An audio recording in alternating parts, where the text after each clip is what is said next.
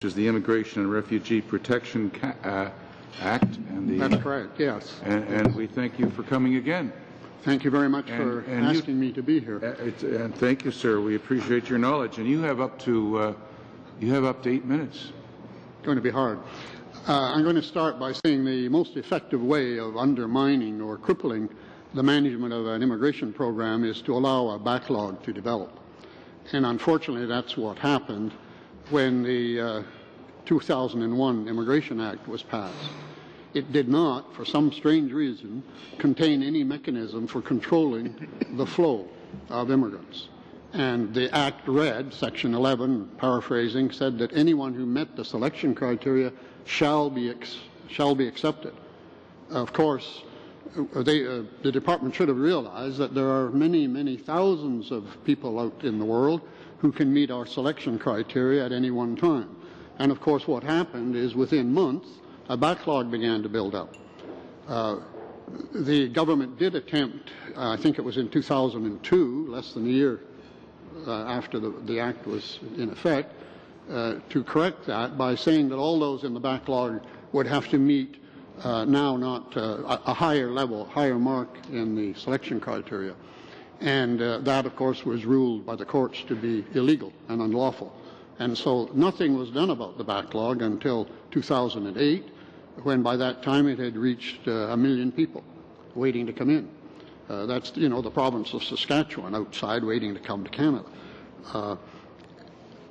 There was an attempt in 2008, and it was moderately successful by the current, well, not the current minister, but the previous minister, Mr. Kinney, to control that to some degree by putting a cap on, well, first of all, changing the act so that it meant that anyone, even though they met the selection criteria, may be accepted, not shall be. So there was no obligation to accept everybody who met the criteria.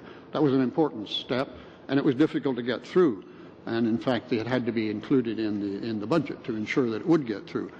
At any rate, that was helpful. And later, as the minister said this morning, they did put a cap and have put a cap on the skilled worker component of the movement. And that, as Richard has mentioned, has been, again, quite successful.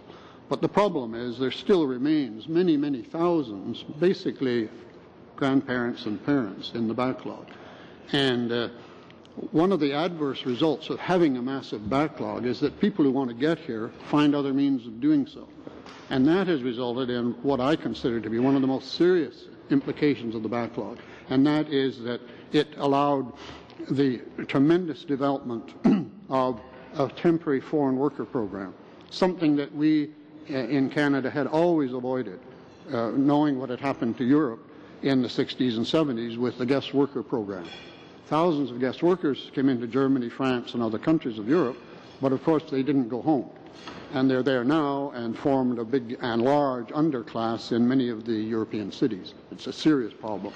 We avoided that like the plague until the backlog developed. And employers who needed skilled workers found another route of getting them, and they got them as temporary foreign workers. Last year, there were 283,000 temporary foreign workers in Canada. Now that figure, when you add it to the 280,000 immigrants that came in, is significantly large. On top of that, you have 250,000 foreign students roughly in Canada, and the foreign workers and probably a lot of the students are not going home. You can be sure of that. So that's the adverse impact, because many of the so-called skilled temporary workers are not so skilled. They don't have to meet any kind of requirements, basically. They don't have to meet education skills or education and training. Many of them are unskilled. The first to suffer if there's a layoff. I think that the problem here really is that if you look at it, that the current government has lost control of the immigration program. Of the 280-some thousand immigrants that came to Canada, only, I would guess, about, 20% or less were selected or controlled by the federal government.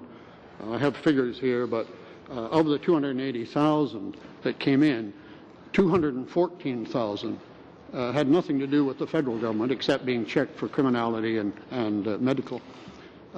They were brought in by employers, they were brought in by provinces, they were brought in by relatives, or they consisted of refugees and humanitarian cases and several thousand live-in care workers or caregivers.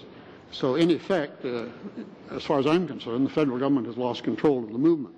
If you add that to the asylum system, where there's a backlog again of some 50,000 waiting, and again, even though they are found not to be genuine by the board, the chances are that they won't be sent home.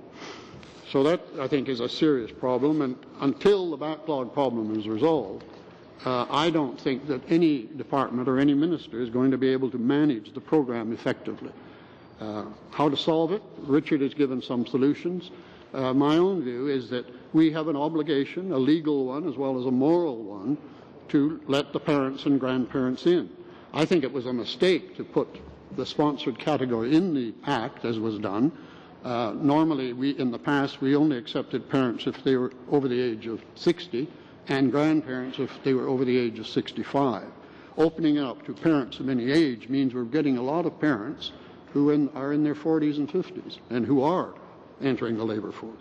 But that's beside the point. The current problem, I think, is until you get rid of the backlog, you're not going to be able to manage the immigration program effectively. And I would suggest that the way to do it is a variation of what Richard is suggesting, or bite the bullet and let the parents and grandparents in at the costs that will cost us in terms of health care and other things. Thank you. Thank you for both of you for your presentations, and members of the committee will have some questions. Mr. Menegatis.